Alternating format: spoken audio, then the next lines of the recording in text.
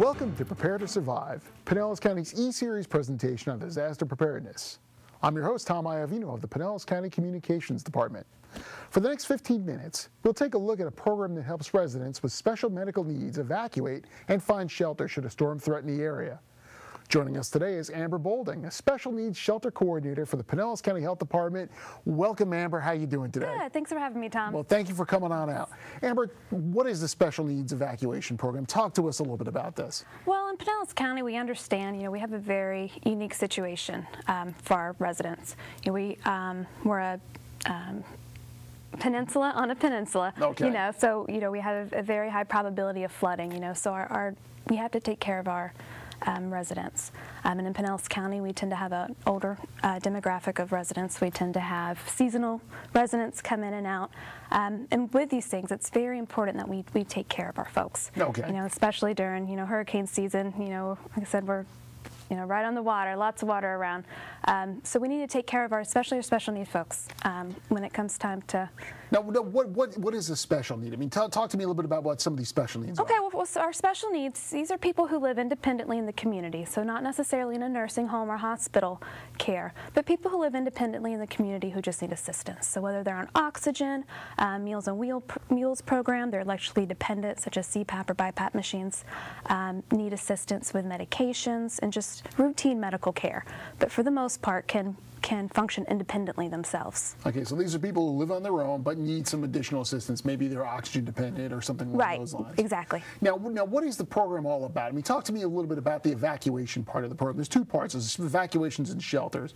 But the evacuation part of the program, what's involved in that? Well, once an evacuation is called, some of our special needs folks, they might not have transportation, okay, to get where they need to go. So part of our special needs evacuation program is making sure that those folks, we get that transportation set for them ahead of time so we can get them to the shelters where they need to be.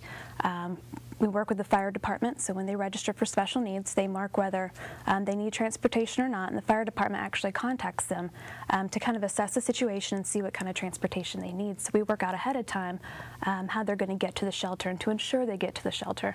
Because especially for special needs folks, being in a hurricane situation is stressful enough, but being in a hurricane situation and being wheelchair bound or, just not very mobile, it's an even more stressful situation. So our program really helps to relieve some of that stress and make sure that our residents can really take care of themselves and really prepare ahead of time for the storm. So the last thing we want to do is wait till last minute. Yeah, and that's a critical thing. You were talking about people getting registered in advance. I mean, we can't obviously wait until the last minute for people to come and sign up, obviously. Absolutely, especially when it comes to making sure we have transportation taken care ahead of time for residents. When we get those phone calls within several hours before the storm saying, I can't get to my shelter, what do I do? It gets really difficult when you have a big stream of calls coming in, that short notice. We want to make sure our residents are prepared ahead of time, that we're prepared ahead of time to make sure that transportation gets handled so that we can get them there safely. Now, Amber, there's a lot of questions we get from people who are interested in participating in the program, and one of them is how much does it cost to get on? And I think you have some good news for our residents. Yes, the great news is it's absolutely free. To register for the special needs shelters, no cost. To come to our shelters, obviously no cost. And the transportation, it's provided by the fire department or the PSTA does free transits during evacuations. They run their normal routes all the way up until, weather gets too bad that they can't safely run those routes. And they also run the routes from transit points into the shelter until weather gets deteriorates too much where they can't. But it's all completely free, even on the bus systems. Yeah, we don't want to leave anybody behind because I don't think they have exact change or anything along those lines. So that should not be an issue. Now let me ask you something. You talk about people who have these medical needs. What if, for instance, say I'm 1 year during hurricane season, I break my leg and I can't get around. Can I sign up for to be on the list?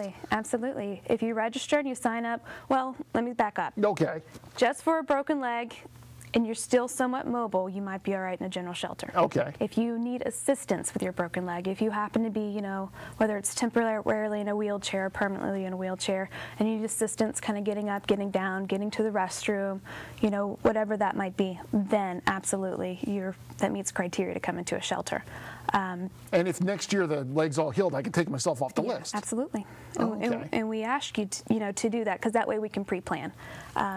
And if you're able to provide your own transportation into that shelter as well, that's an option. You don't have to use transportation.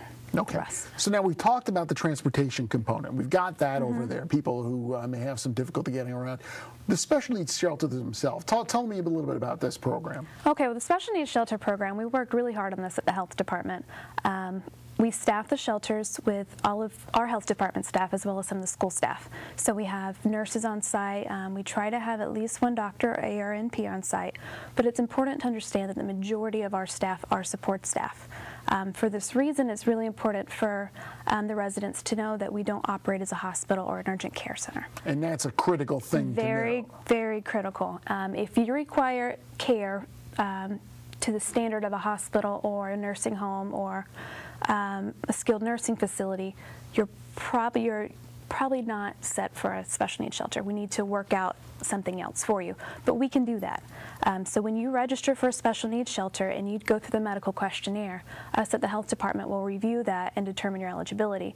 If we find that your care exceeds what we can do at the health department, then we work with emergency management, the fire department, to make sure we find out the best place for that person to go. Okay. So it's not that you're going to get a declination letter and say, sorry, we You're can't on your own. take We don't you. want to jump. No, we're going to take care of you. And again, it will be at no cost to the person. Even if we decide that you need to go to a nursing home during the hurricane as an evacuation option, you're still okay. You're not going to get a fat bill in the mail or anything. But again, special needs shelters, people who live independently in the community, they need help with medication or just routine medical services, or if they're on oxygen, we will have oxygen at the shelters. Now, inside these special needs shelters, I understand, first of all, there are 3 of them in Three of Pinellas them, County. yes. North, Central, and South County. Okay. Now, can just anybody show up at a special needs shelter, or is it just the person who with the special needs, or can they bring a caregiver with them? We really, really encourage everyone to bring caregiver and families with them. Okay. Once you register, it's not mandatory that you register. If you want transportation, you need to register, because we won't know that you need transportation if we don't have that registration form. It's not mandatory you register if you don't need transportation, but it's highly, highly recommended. That way we can kind of assess how many people to expect in our shelter. We can assess how many staffing we need ahead of time, how many medical staff, how many support staff, if we need to get more cots or wheelchairs, that sort of thing. So we definitely recommend register ahead of time. But we will have a medical triage set up on site. So when people come in, if they're registered, we'll pull up the registration form, go through the registration, make sure everything's great, and then, go make yourself comfortable. If people come in and they're not registered, they're going to go through that same process. They're going to go through a quick little medical questionnaire. If the nurse in medical triage thinks that, yes, they are suitable for special needs, then we'll go ahead and admit them in. If, say, they're more suited for a general shelter, then we'll make arrangements to get them to a general shelter. Or if they come in on an ambulance and they're on a ventilator, then chances are their needs exceed what we can provide, so we're going to work and get them to their hospital or a nursing home. On the flip side of that, if they come in right on top of the storm, we know we have to be flexible. Of course. We're not going to send anybody out in inclement weather because we don't think we can provide for them. But it's just important to know that at best, we're basic life support. Okay, so basically a little bit more advanced than what you'd see in a general shelter, but not quite to the level of a hospital. Exactly, and the biggest difference between a general shelter and a special needs shelter is our redundant power. So if electricity does go out, we do have a backup generator, which is why it's important for people who are electrically dependent or on oxygen, they can get to us. So because we will keep power. So that includes anybody with an oxygen concentrator or something along those lines. What about people who are dialysis patients, things along those? Do they qualify for special needs? Yes, we will even have dialysis centers. Those employees will be at our special needs center. But we need to know ahead of time certain information. So we really need dialysis patients to register ahead of time and let us know which dialysis center they go to and how often they're dialysized. Because that'll help our staff know how soon to get them back to those centers. Now, when people sign up for the special needs, either evacuation assistance or the shelter, how do they know they're still on the list every year?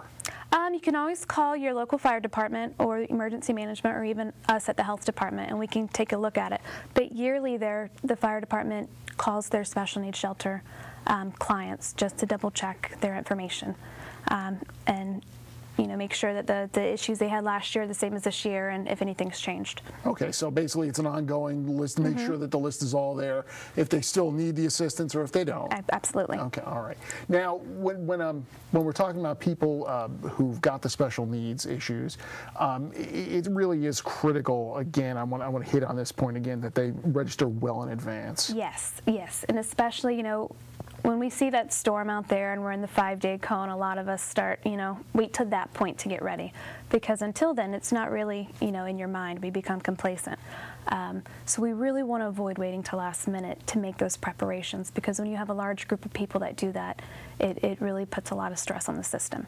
And it doesn't matter what time of the year. I mean, if you decide in April your situation warrants it, you can call in April or January or whatever. You can decide in December that, if you know you're going to have issues, or whatever the situation is, you can register any time of the year. It's not, okay, so it's not just during the approach of a hurricane or something along those lines. Right, and we would prefer, when a special need arises and that if any disaster were to occur that you would need special need assistance, go ahead and register.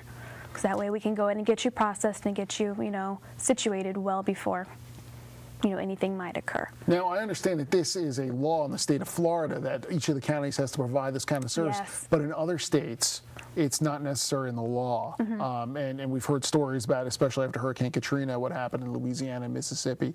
Do you think that having this law in the books really does make a difference in the outcome of what happens? I absolutely do. In Florida, it's mandated, that we staff these shelters, and that kind of it creates kind of I can't think of the word. It allows our staff to know that it's part of their job to do this. Okay. And so, we take pride in our jobs. So special needs shelter, when people come in, they know what's expected of them, and we can train ahead of time. So that's great. It allows us to really treat our clients better and be there for them. In other states, they have to rely on volunteers, and volunteers are fantastic, and we rely on volunteers as well. But the bad thing about that situation is when push comes to shove, volunteers can say no. Exactly. I got to take care of me first, and it's understandable. We definitely their families obviously. Absolutely, we understand that, and that's why with our staff, and it's mandated. We work on preparedness. I mean, that's key with our staff. We don't let our staff wait till last minute for things either. Most important is family preparedness. If you don't have that family preparedness plan and know what you're doing, then we can't adequately treat our clients, and that's what we're here to do. And that's the most critical thing. Preparedness. That's the most critical thing. Amber, we've got about a minute. Okay. What else do you want to tell our viewers? Anything else you want to cover? Absolutely. The biggest thing is remember special needs shelters, register early, and make sure that it's last resort for you. We're here to provide for you. We're here to make sure you're safe. But if you have other options, whether it's non-evacuation zones or family or friends, or even leaving the area, leaving the area, if you have that option, we encourage you to do so. Okay. We say that special needs shelters they're not a cruise ship, they're a lifeboat. That's a very key, important point to remember as we go through hurricane season and the rest of the year. Amber, I cannot thank you enough for coming on. This is some really valuable information. I'm definitely happy to see you came on Prepared to Survive today to tell us about it. I appreciate it. If you'd like to see a repeat of this presentation, visit www.pinellascounty.org/e-series. If you'd like more information on how to prepare for hurricanes or other potential disasters, visit the Pinellas County Emergency Management homepage at www.pinellascounty.org/emergency. And if you have any questions about today's topic, be sure to email them to ema@pinellascounty.org, and we will get back to you.